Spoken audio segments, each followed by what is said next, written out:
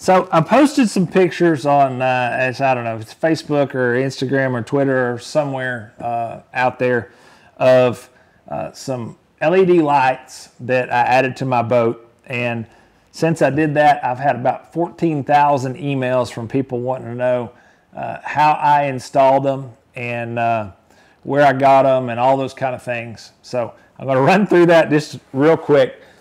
I have a hard time keeping up sometimes because I think people aren't going to notice things and people start asking questions, and I can't get things out fast enough, especially this time of year.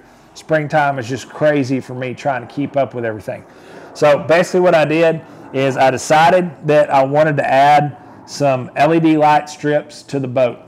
The reason I did that, I used to have lights on the interior of my boat, and I went for years and years and years and didn't have any.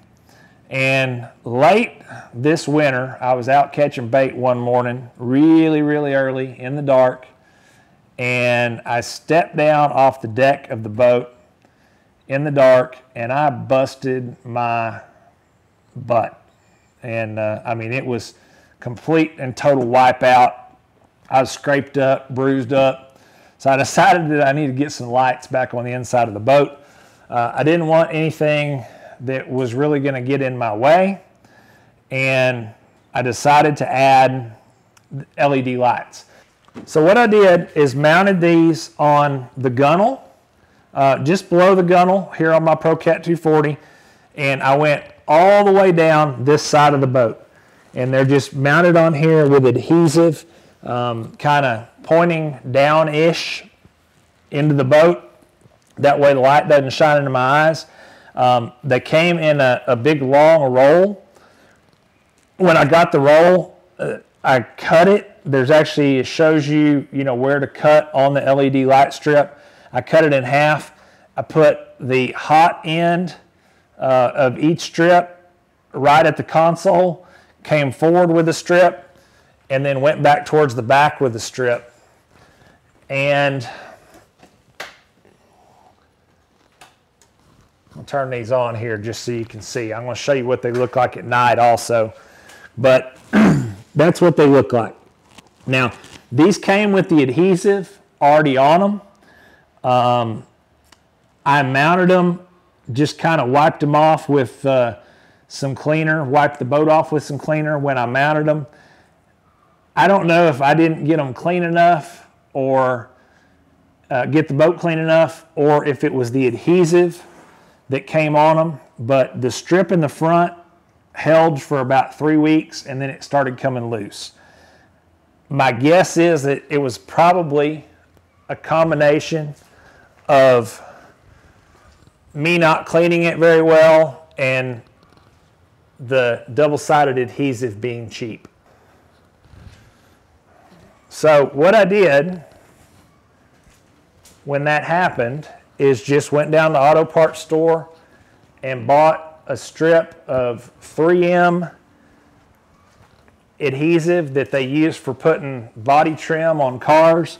I stuck it right on the back of this adhesive that was already on there, restuck it right back on the boat. I didn't clean it at all whatsoever, and it's been stuck here good where it's not coming off for probably 3.5 months now, something like that. Hadn't had any problems at all. I've been all over, rough water, people rubbing against it, fishing rods hitting it, pressure washer going over it, all that kind of stuff. Didn't have any problems at all.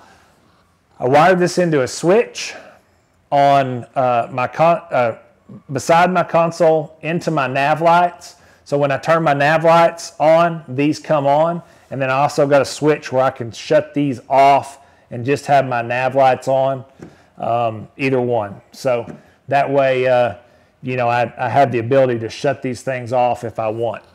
Now, what's really cool about these lights, they kind of look purple almost, but I think they're supposed to be blue. But they work almost like a black light. So the orange fishing line that I use, the orange whisker seeker rods, anything bright, really glows and pops in the dark when this light hits it. Makes it really easy to see everything. This one single strip of lights is more than enough light for me to see everything going on in the boat, tie knots, take fish off, do everything I need to do without ever turning another light on again. So that's how I did this.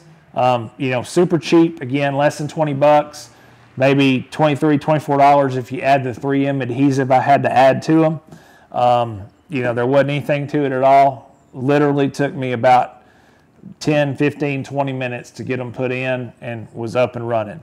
So here's what they look like at night.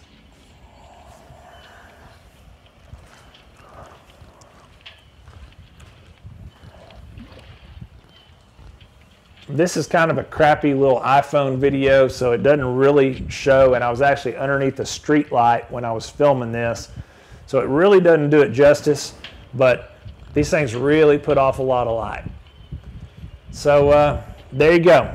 For all the people that have been sending me questions, wanting to know